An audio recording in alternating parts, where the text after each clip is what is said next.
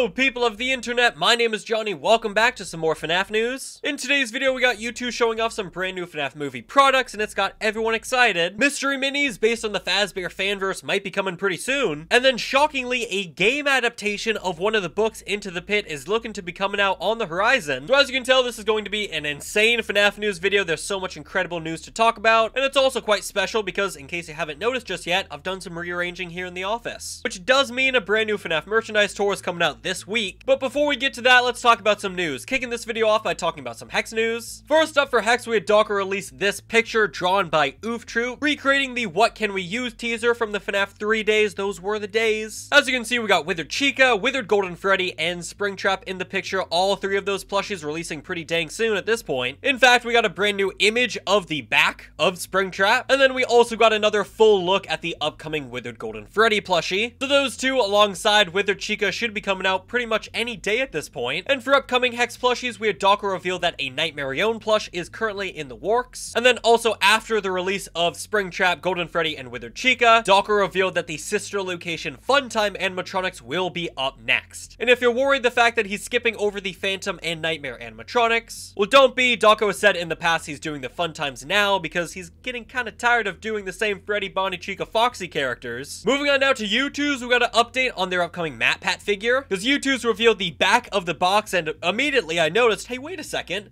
that's Freddy Fazbear's pizza place from the FNaF movie. Hello, internet. Welcome to my research bunker where, for the last 13 years, I've been diving deep into the science, math, and lore of your favorite franchises. And now, after all that time, I'm finally ready. I present to you with this, my final timeline. Hashtag not clickbait. So obviously, we've got some juxtaposition here. The quote is definitely not anything he says in the FNaF movie, but the design on the back of the box is from the FNaF movie. So I'm very curious to know, do you think this upcoming MatPat figure is going to be based on just the person MatPat or Ness, the character that he plays in the FNaF movie? Also for Youtooz, they revealed the updated design for their upcoming Springtrap plushie. Comparing to the original design of the Springtrap plushie, I do think this is an upgrade in some departments. While I'm still not all too keen on the face, I think his eyes and nose could be moved up a little bit. The details and updated color correction on this plush just knock it out of the park. Much better than that original design in my opinion, but of course I'd love to know your thoughts. Sticking with Youtooz, but moving on now to their upcoming FNaF movie merchandise, they revealed the teaser for the Yellow Rabbit, aka Spring Bonnie, aka William Afton. He goes by a bunch of names at this point. As you can see, the quote on the back is one of the lines. He says, "In the film, you are wretched, rotten little beasts. I made you." We can also see a bit of his ear poking out from, I'd assume, the entrance of the pizzeria. And something absolutely amazing about this figure is that for the first time in Youtooz history, Austin Long from Youtooz says that Spring Bonnie will have a removable head, which again has never been done on a Youtooz figure before, so FNaF is breaking new ground, and that is just incredible. I'd assume it's going to be the regular Spring Bonnie mask, and then you can take it off to reveal the head of William Afton underneath, and I'll just keep saying it, that is insane. I mean, that is a must-buy figure right there. And lastly, for Youtooz, they showed off two of their upcoming FNaF movie pins. The first one is actually from a deleted scene, where Bonnie was giving a piggyback ride to Piper Rubio, who plays Abby, and the second pin is of Mike doing what he does best, which is sleeping, being haunted by the shadow of the Yellow Rabbit. Moving on now to the Fazbear Fanverse, we've got Emil Mako showing off some brand new screenshots of the upcoming FNaC Fur. If you don't know, FNaC Fur is a Five Nights at Candy's spin-off, and as you can tell from these screenshots, it is a 2D adventure, a lot like Candy's Adventure if you played Five Nights at Candy's 3. FNaC Fur is basically that, but just an expanded version that turns it into a fully fledged video game. And in these new screenshots, we get a better look at the world that we're going to see in the game. Some gameplay as well. Of course, we've got the basics jumping. You can't have a platformer without jumping. One of the dog enemies looks like maybe some coins, and it looks like we're also going to be able to climb some ropes. But now moving on to the news that personally has me most excited for this video. I'm so excited my voice is cracking up. We had community member Charlie, who makes a lot of mock-up concept designs for FNaF merchandise. She cooked up this mock-up for what a mystery mini series of Fanverse figures would look like. You've got a whole bunch of representation from the Pop Goes and FNaC and T-Jock series, and Kane Carter actually saw this and said, "I sent this to Scott and he agrees the mock-up looks pretty awesome. He's going to try try to send it to Funko in the hopes that that persuades them to try it themselves. Not necessarily likely, however, but we'll see, I guess. Well, Kane Carter, if you want this to happen, you gotta have faith. The mystery minis, I feel like, is a perfect merchandise line for the Fazbear fanverse. I mean, there's so many games, so many characters in the fanverse, it's gonna be hard to make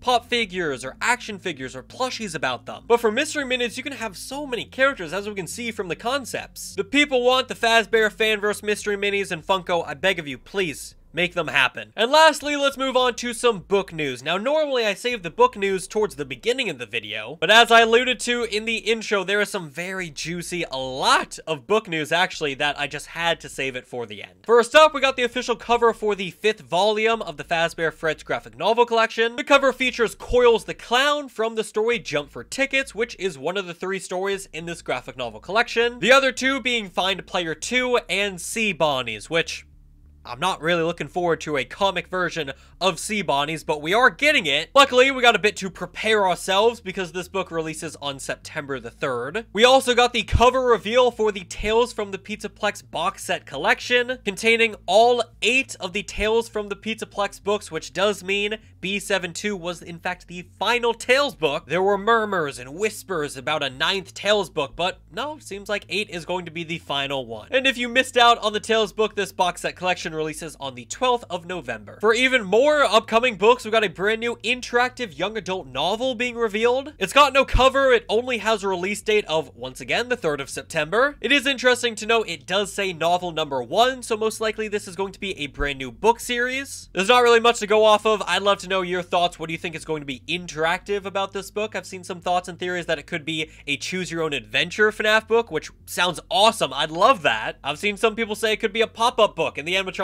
actually can pop out and jump scare you. That'd also be pretty funny. And lastly, just to round out this book news, here is Scholastic's entire release schedule for the 2024 year. We've already gotten the official novel for the FNaF movie, the 4th volume of Fazbear Frights graphic novel. Seems like the next book to release is going to be on April the 2nd with the Security Breach Files updated edition. On August the 6th, actually 2 days before FNaF's 10-year anniversary, we got the glow-in-the-dark coloring book. We got the art and making of the FNaF movie releasing on August 20th, which we're still waiting on a cover for, and then the 3 books we've already discussed. Alright, well now let's talk about the big juicy news, the brand new upcoming FNaF game that's apparently based on one of the books, because in that same issue by Scholastic, we got them releasing a few bullet points about the FNaF series. They released some accolades and highlights from the movie's release. Free Security Breach DLC came out in July, yep, the Ruin DLC, loved that. FNaF Help Wanted 2 released in December, yep, that was also an amazing game. Okay, so it seems like we're talking about some video games here. And lastly, Into the Pit,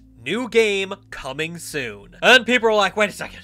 Wait, we are talking about games here. Why are you talking about Into the Pit? What's going on, Scholastic? You already had your book section down below on the page. So unless they're just throwing Into the Pit as like a quirky tagline for the new game coming out, like, yeah, yippee, celebrate, Into the Pit, new game, it doesn't really make any sense there, right? So a lot of people are taking this as a game adaptation of Into the Pit, whether it be just the story Into the Pit or the entire book of Fazbear Frights 1, Into the Pit. Seems like we're getting a game based on one or both of those. And if that's true, how exactly are they going to do that? I mean, going from book to game is definitely a hefty task. Unless it's not an exact one-to-one adaptation, unless they take little bits and pieces from the story of Into the Pit. You know, they could just like pick Oswald, right? Grab Spring Bonnie, the time-traveling ball pit, the Freddy's location he time travels and teleports back into. I've seen some people speculate this could be one of the Click Team projects that they've been teasing, because right now it seems like there are at least 2 projects Click Team is working on. One of them being in the Click Team engine,